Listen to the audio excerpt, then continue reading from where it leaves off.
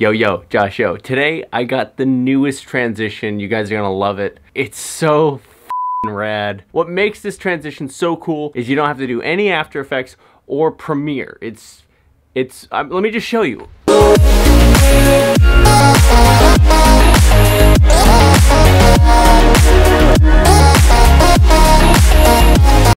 Wow, okay, you can only do this 3 rotations before things start getting a little loopy. Whew.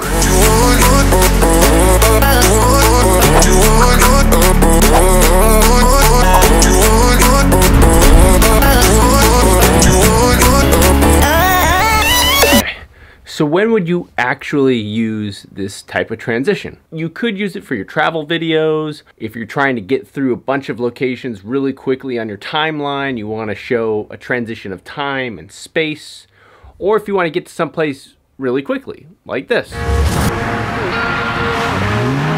Right, and now we're in the snow. I'm in frickin' Montreal, freezing my ass off. This effect worked too good.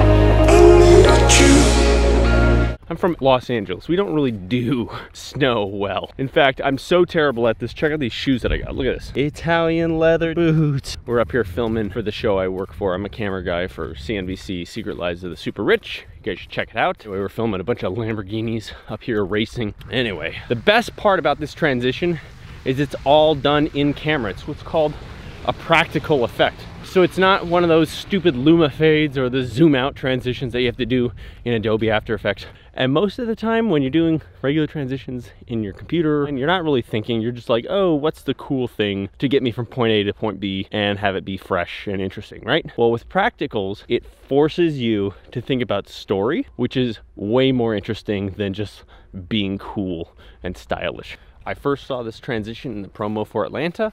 They did it on a much bigger budget. They did it with a person in it.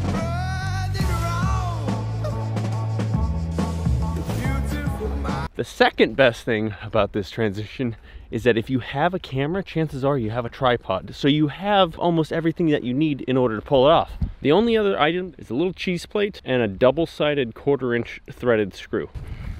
So we got a tripod. I took the head off to make it easier.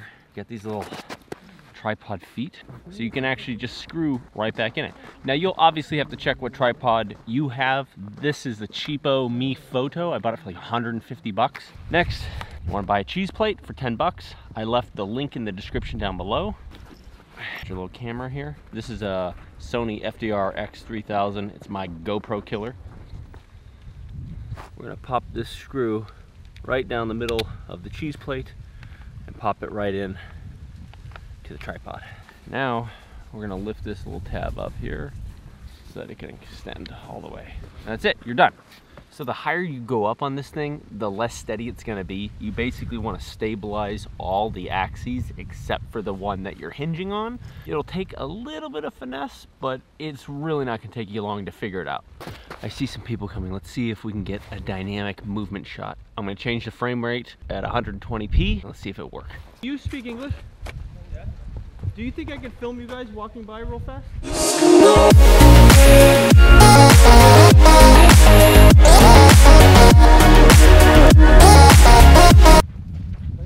Thank you.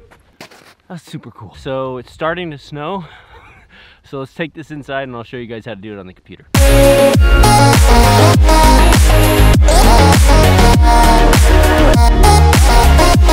It's so awesome, yet also very, very jarring, and there's the chance of overdoing it. I say 3, but maybe even less, maybe like 2. Anyway, let's jump into it. So I normally when I do this, I do it a couple of times. That way, by the 3rd or 4th time, I get really, really smooth. So I went ahead and I selected the smoothest part of the transition here. And now we're gonna do a little speed ramping. Right click, time remapping, hit speed. We're gonna find the center spot and put a keyframe. And we're gonna go to a little bit past center and find another keyframe. All of these were shot at 29 frames. So we're gonna slow it down to 80%. If you're editing on a 23.976 time frame, you can actually slow down your 29 frame footage to 80%. So that's what we're gonna do. So let's do the next one, time remapping, speed. We're gonna find the center just a little bit before, put a keyframe, a little bit after, put a keyframe, boost this up to 1,000, boost that up to 1,000. We'll take this down to 80. Now I'm already shooting this at 120 frames per second, but it conformed that 120 frames per second to 29 frames per second and stretched it out. And it did that already in camera. So that's what we're working with here. We'll do this for this one as well. This one's super dope. This one really emphasizes the action part that I thought would be really rad. The last little bit, let's grab some sound effects, some whipping, wishing. I found these little whips from Epidemic Sounds. They have a whole library full of sound effects, which are pretty dope. Let's just find the right one. On this last one, you'll notice I actually broke the plane. Instead of going this way, we went this way. But it works just the same. You're actually match framing to the motion. So the speed and the arc is what you're matching to. I think this is one of those fad transitions that can add a lot of flavor if you do it sparingly. Too much, it becomes nauseating. All right, that's looking good.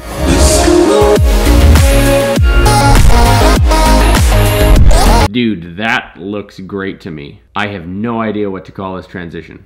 I'm kind of leaning on Spin Through Earth.